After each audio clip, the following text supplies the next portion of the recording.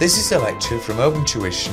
For the free lecture notes that go with this podcast, please visit opentuition.com. Alright, number 11, and incidentally, the next few of these are all ones which I regard as being very quick. Because they're all very short, and none of them involve any calculations, and they're ones that hopefully, I know it takes time to read, especially if English is your second or third language, but apart from the time it takes to read, if you've been studying properly, you should find them very quick indeed to actually get the answer. Or, as I said earlier, if you come to one you realise that you don't understand what they've written, or you've forgotten that section of the syllabus, or it's something you've never studied, which I hope is not the case, then again, there's pointless wasting time. You guess. So the next few you should be able to get through very quick. Number 11, to show you what I mean. Which of the above statements are true? The following statements have been made about standard costing and total quality management. 1. They focus on assigning responsibility solely to senior managers. Well, that's not really anything to do with it. Total quality management is improving quality, having less wastage, that sort of thing. But it's nothing to do with who's solely responsible. Number 1 isn't true. Number 2, they work well in rapidly changing environments. Total quality management does involve keep changing, because we keep always trying to improve ourselves, but standard costing, no.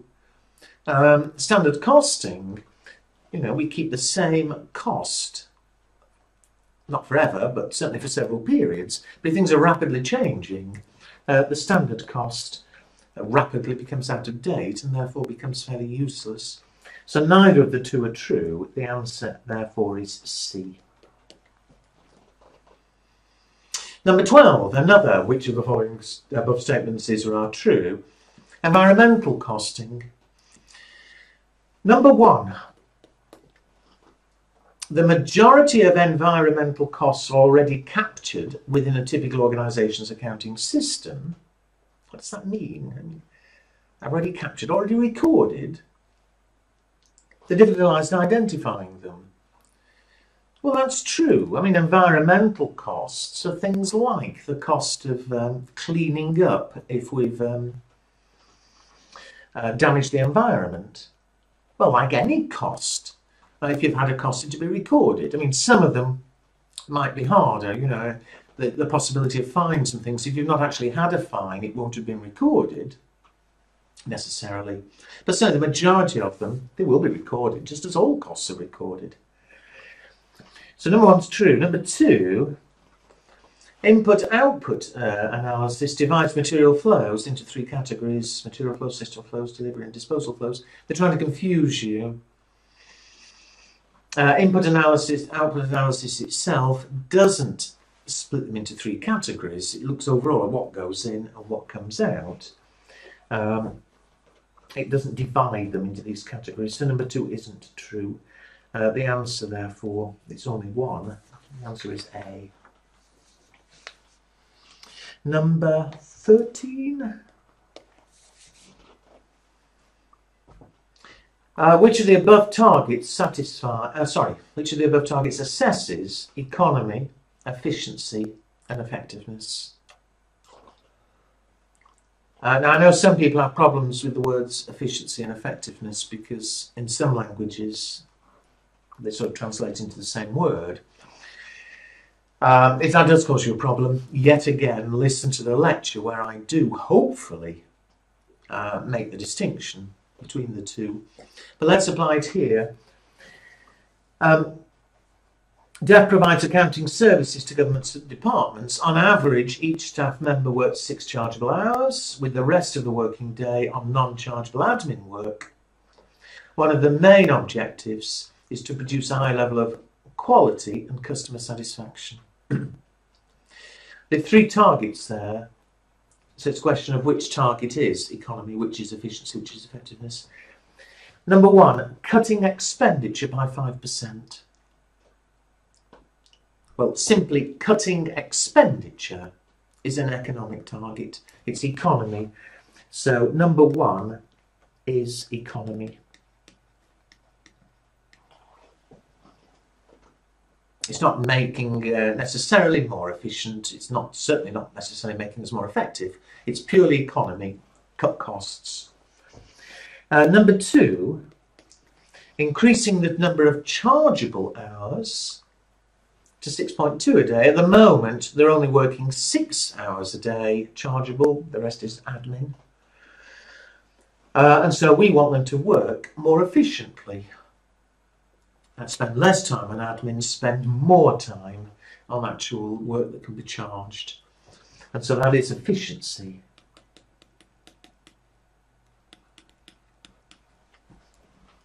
And I think, yes, looking at the choices, we already know the answer now, but just for completeness, number 3. This, again, if you're happy with the distinction between efficiency and effectiveness, this should be very obvious. Obtaining a score of 4.7 or above on customer satisfaction services. You see, our aim is to produce high level of quality and satisfaction. So that's what we're trying to achieve. Effectiveness is how well you're actually succeeding in achieving your objectives. And so, getting a high score is measuring how well we're succeeding, or the effectiveness. Okay, certainly so the answer, I beg your pardon, 1, 2, 3, the answer therefore is D. What I'm about to say I've half said already, but one nice thing there actually is even if one of those 3 statements confused you or worried you, if you get any 2 of them right, then you automatically get all 3 right, if you understand me. So, if you read number 2 and thought, oh, I've no idea, you got that economy, you can't decide if number 2 is efficiency or effectiveness. Why not jump? And number 3, if that's effective, well, number 2 has to be efficiency. 14, yet another, what I call written ones, in the sense there's no arithmetic involved. Well, very, very, very standard. There's not much excuse here for not getting this one. Which of the following is an advantage of non-participative budgeting as compared to participative? If you remember, participative budgeting is where if I'm in charge of the budget process, I get the managers to produce their own budgets and I coordinate them and I put them together. But they're involved in producing the budgets. Non-participative is where I prepare the budgets and just give them to the managers. I don't ask them at all. I just tell them, you'll do this, you'll do this, you'll do this.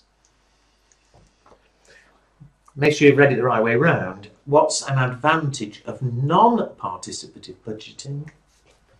A, it increases motivation? No, quite the reverse. If managers aren't involved, they're going to be less motivated. B, it's less time consuming?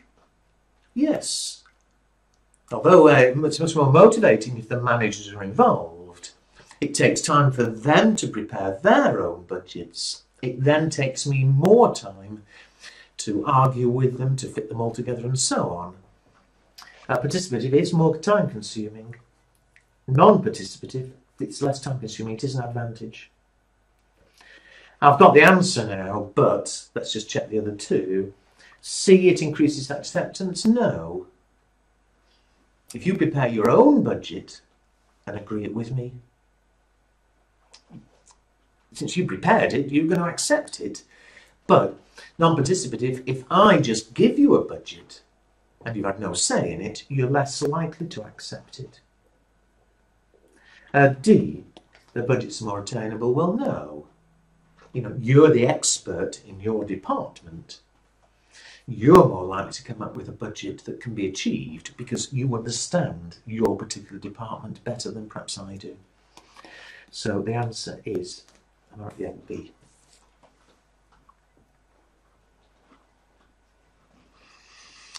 15, yet again. Oh, sorry, keep talking, but number 14, for example. I think number 14, a few minutes to read, otherwise I think fairly quick.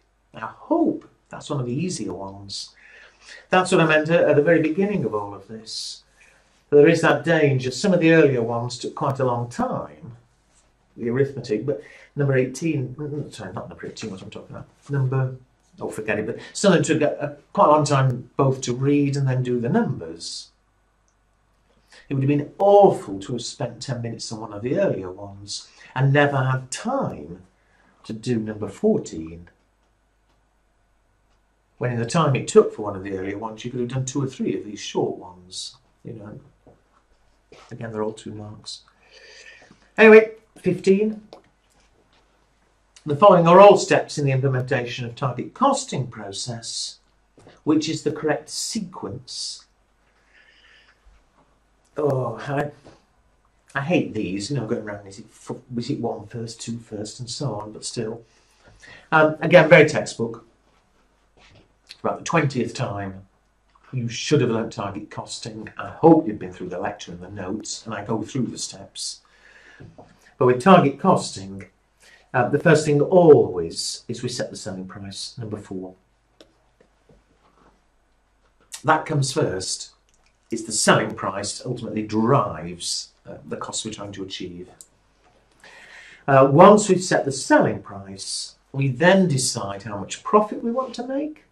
So number 3. Now, I'm going to carry on. From the point of view of time pressure, keep your eye on the choices. It's automatic. Price first, then profit, and then we go down to cost. It has to be 4 first and 3 second. The answer, look at the choices. The answer has to be C. It has to be. Be confident. All right, I will go through the others, but don't waste time in the exam. If you finished all 20, you can come back and double check.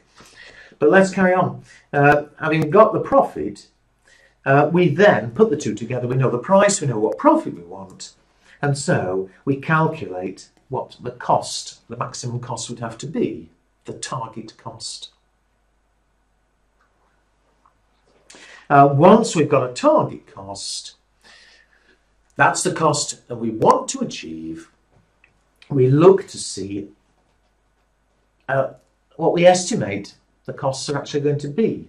Number 2, calculate the estimated current cost based on existing specification. So that's the cost we want to achieve. That at the moment is what it's actually going to cost. And then we look at the difference between the two, the cost gap. I'm turning this into a mini lecture, but if the target was making up a figure, if we had to pay no more than $10 a unit to achieve our target, if on existing specifications it looks as though it's going to cost $12, there's a gap of $2.